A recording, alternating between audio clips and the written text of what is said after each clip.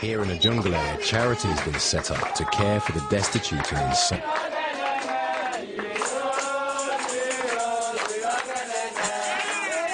Its founder, Constance Felicia Martins, has no medical or psychiatric training, but now cares for over 140 patients, including children and infants.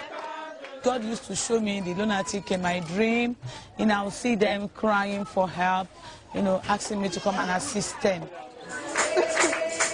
This woman was admitted yesterday.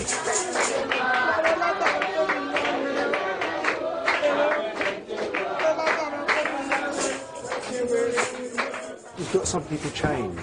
Why do you have some people chained up? Some people who has been... You've got chains, you've got chains. Oh, okay. You see, there are two reasons to chain them. One, we have to stop them from escaping while they are still sick. Two, some are well, but they have not gotten the sense that the road, the street is not the best for them. They still wish they go back to the street. Release from the Society for the Safety of the Insane and Destitute is at the sole discretion of Mrs. Martins. When people are insane, they are more or less, animals are better than they are.